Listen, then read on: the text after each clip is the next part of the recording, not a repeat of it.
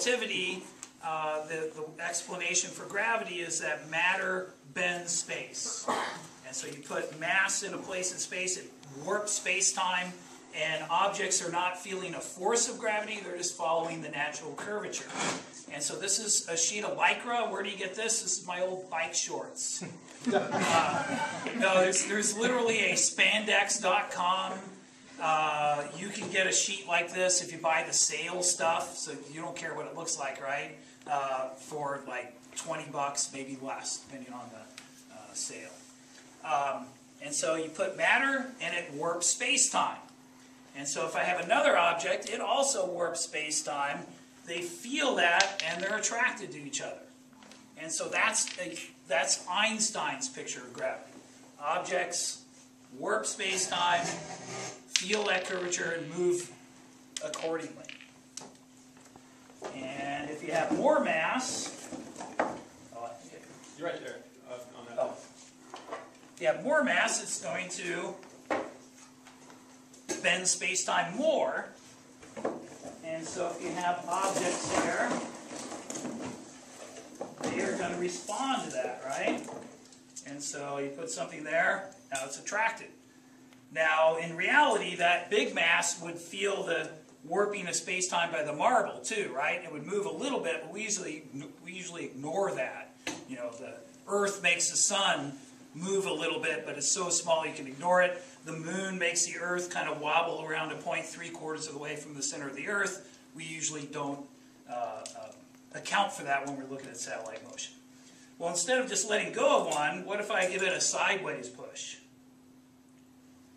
Now it orbits. Now it's losing energy, which wouldn't happen in the solar system, right? Not noticeably. There's some perturbations from other planets and things, but this one does lose energy and spirals in. If I don't push it as hard, it will do an ellipse for a while anyway. And let's put some more here. So one of the things I thought of to do with this is when you study the solar system, all the planets are going around the sun the same way. Why is that? Did God decide that he only liked clockwise, or depends on whether he's above or below the solar system, right? Why is everything going in the same direction? Well, the answer is it wasn't. Different directions. But there was a preferred direction. The disk it formed from had a slight preference one way versus another, and things going the opposite way got eliminated, and when it's all said and done, everything's going the same way. That works 90% of the time. Is it like the toilet flushing? The southern hemisphere? Wow, can you do that again? And so, it won't work then. And so I have slightly more in one hand than another, but I don't consciously do that. And you want to get them so they spread out a little when you throw it. It's because they're colliding with each other that you... The ones going the wrong way get eliminated, right? Now there also would have been, this is where this analogy breaks down. There's, another dimension, right? But those things that were out of the plane also, that weren't near the preferred plane, also got eliminated. And so that's kind of cool. Now my students use a PHET simulation called My Solar System. And so they've seen all this on the computer. And when we do this during our special relativity unit, they're like, hey, it's just like the computer. That's kind of cool that a stretched sheet of Lycra models things. It's not just like it, but similar to the computer. Now, some things we discovered using this. Also, it's just some larger marbles. Might as well put them out. But they bend space-time too, right? And so maybe, you can get one thing to orbit another. I think I can do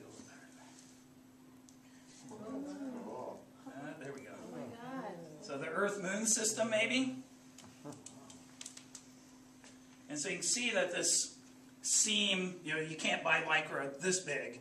You get it in rolls, and you have to sew it together. I've been told to use stretchy thread to sew it together.